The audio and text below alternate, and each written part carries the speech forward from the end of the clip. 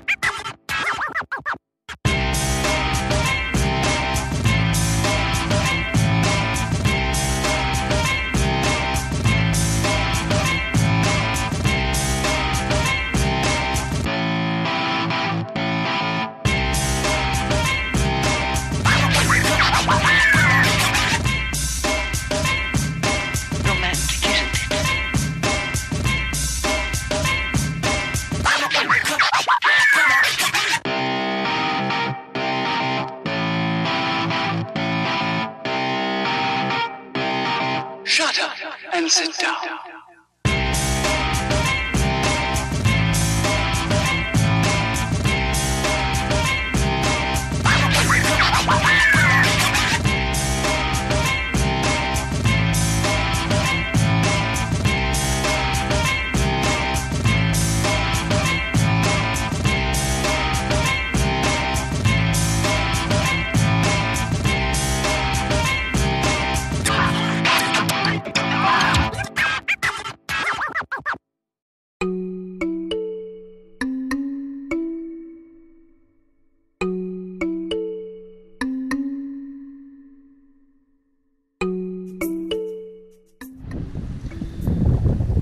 Made it out the inlet. The winds right now aren't good for going south. They're actually directly on our nose right now, so it's pretty slow. But all we're really doing is we wanted to get out while the current was right, and it's still pretty calm. And then we're just gonna sit out here and wait. And then tonight, wee hours of the morning, the winds are gonna hit, and then we'll start moving. You may be wondering why we have our storm sails up on such a beautiful day, and it's simply because in about 4 hours it's going to be nighttime. We always fly storm sails at night just to be safe, and so we figured what's the point really of putting up all our sails and then taking them down in 3 hours.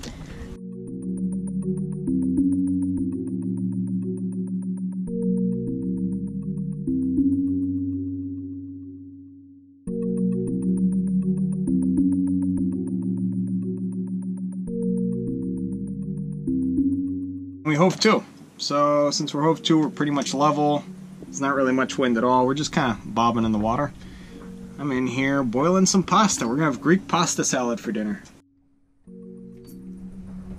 So we do not have pot holders, which means that when we want to cook something on the stove, Maddie would get seasick if she came down here in a sloshing boat. So that means that I have to stand here and just hold the pot while it cooks.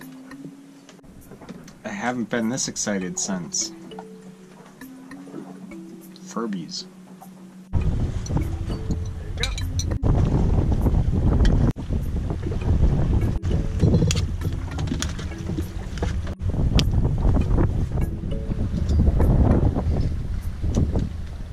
We can see the front coming that's going to push us down south to Miami. It's looking pretty ominous. But that's a good thing, because it's going to give us winds. And that there is why we have the storm sails set.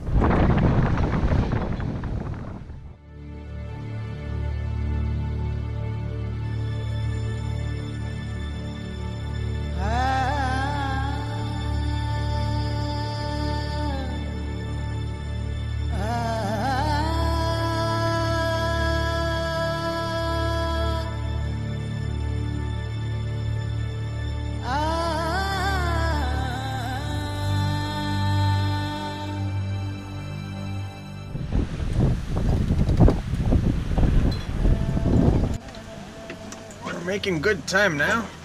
The sun's up. It's all good out there. Yep, 93 miles to go, and then we'll be at Miami.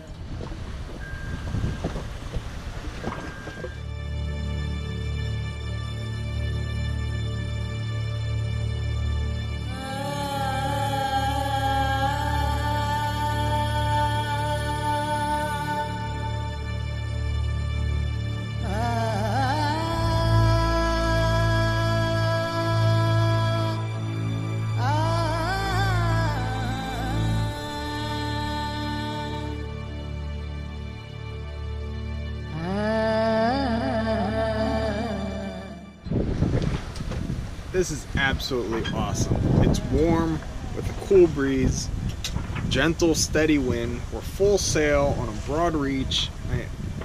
You couldn't ask for anything more. This is just so nice. And the water here is so blue. I am so excited. And we're only passing West Palm at this point. So we still have further south to go. And people have been telling us that the further south you go, the better the water gets. So I don't know how it's gonna get much better than this, but I'm willing to find out.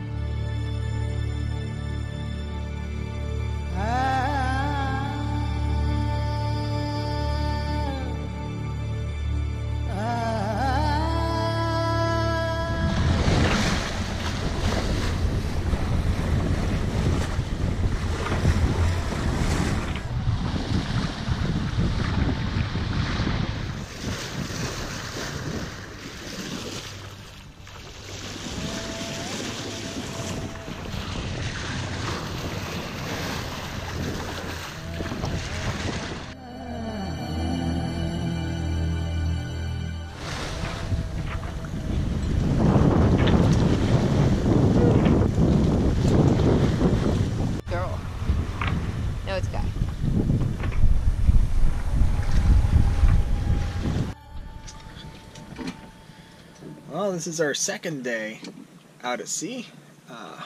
It's been pretty slow, and we've been doing max like 6 knots. Most of the time it's more like 3 to 4 knots. So we've reefed down again for the night. We got the trysail and staysail up again, and brought down the mainsail. And I'm just gonna get some sleep while Maddie's still out there on watch, and then when she comes in to go to sleep, then I'll just be on watch the rest of the night. And yeah, tomorrow hopefully we arrive in Miami. We're just following right on the edge of the Straits of Florida, so it's kind of a treacherous area in my opinion because you don't have much leeway. So you have to be real close to shore, because if not, the Gulf Stream's like right next to you. So you're going along. I like to have enough room that I can say go to sleep for a half hour, and in that half hour, if the boat turns and aims straight for shore, we won't run aground. That's not a thing here because we have to be so close to shore that with any speed you'll be on ground in a few minutes. So you don't really get to sleep very deeply or for much time at all because you're always checking everything. But it is what it is.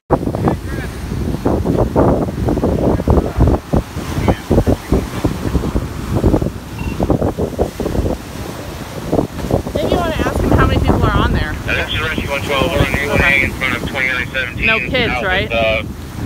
Jesus. I royally screwed up. I was doing our watch schedule and I wasn't paying attention to our direction, and we ran aground on a beach, so now we're being salvaged. It's quite unnerving to hear that your home and everything that you love and own and have needs to be salvaged. Thankfully, having been through a total drying out in the Carolinas has prepared us mentally, or at least prepared me mentally, for the fact that no, we're not going to tip over, and no, it's not going to sink. And I've just made sure that everything is sealed up as best I can get it.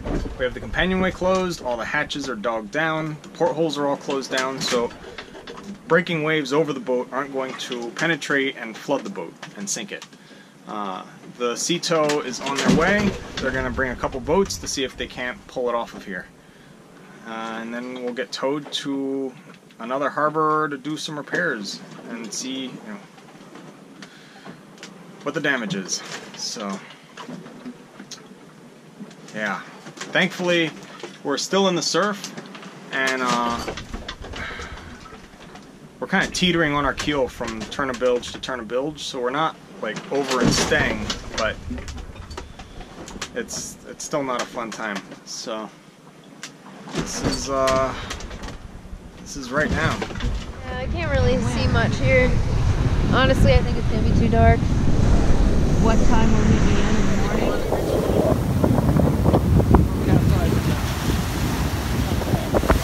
How much does that suck, huh? This poor guy. Oh, this poor guy. How did that happen?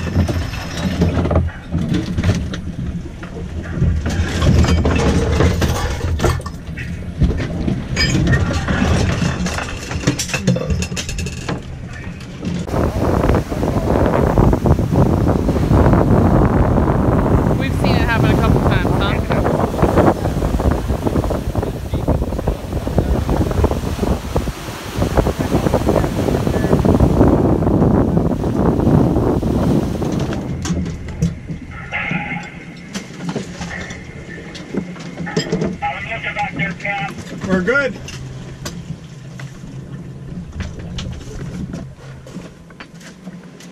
Keep talking. I don't know where the phone went. Oh, there it is. Yeah, I say we're looking good.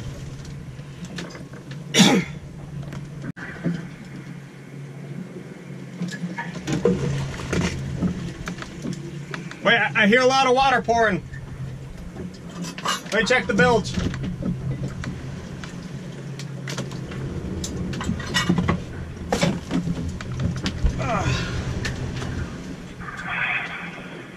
Give me a second, we're taking on some water. What's that? We're taking on some water. You're taking on water? Yeah, I don't know from where. We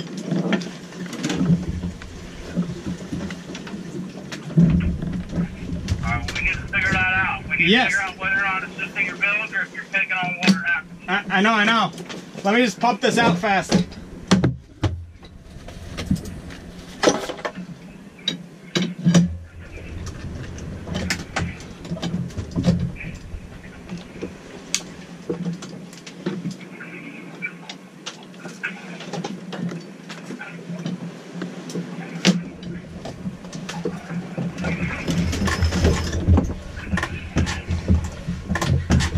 Let me get the water out and then we'll see if it's coming in again.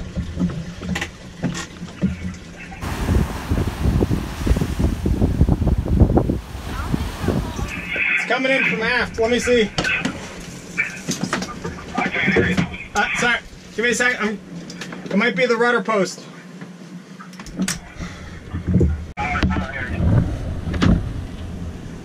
hull's fine. I repeat, the hull's fine. It was just the lazarette filled with water. I can't hear you. A lazarette got filled with water and was spilling into the bilge. But there's no hole inside. Nope. Yeah, can you give me a split second to like just put a thing back so it doesn't like fall everywhere? Okay. I got it. I will be super fast.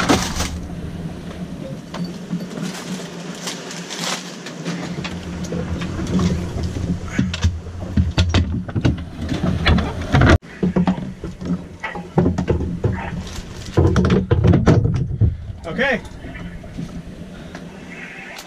I'm good. Okay, they're ready? Yep. Alright, I'm gonna start going real easy on you. Okay. And I'm gonna try to get a little more north. Okay. Oh, by the way, the rudder, the quadrant broke, so I have no steering. I'm not too worried about that. Okay, just to let you know.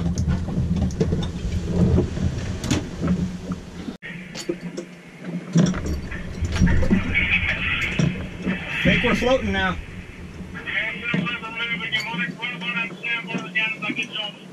Okay. Just be ready to put around at some point, maybe on the way out. Yep.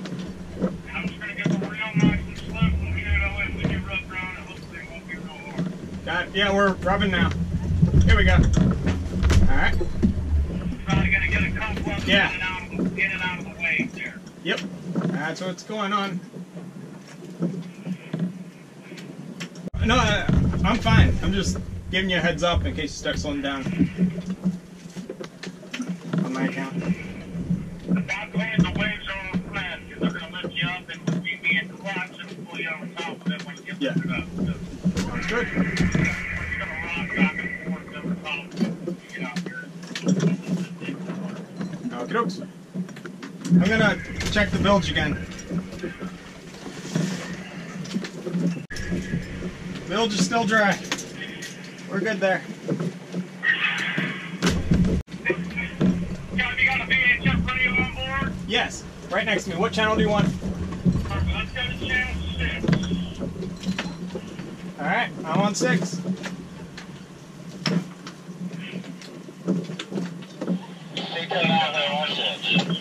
Yep, here you Roger that. Let's just go on communication on radio and we don't film any, we'll just talk here. go. Sounds good.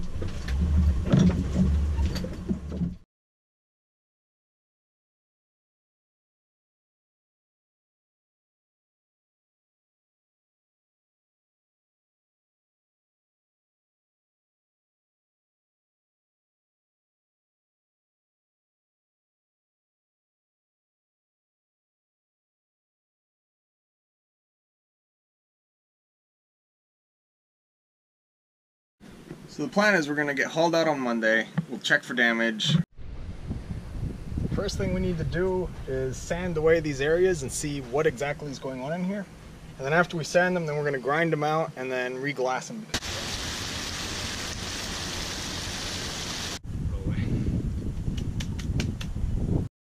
We can see the front coming that's going to be pushing us down south to that place we're going.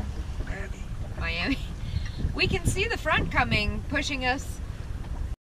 Thanks so much for watching. And if you want to become a sailing buddy, you can click the link down below to our Patreon account. Don't forget to like this video and subscribe to our channel. And when you click subscribe, make sure you click on the little bell in the annotation. That way you get notifications as soon as our next video is uploaded. Thanks so much.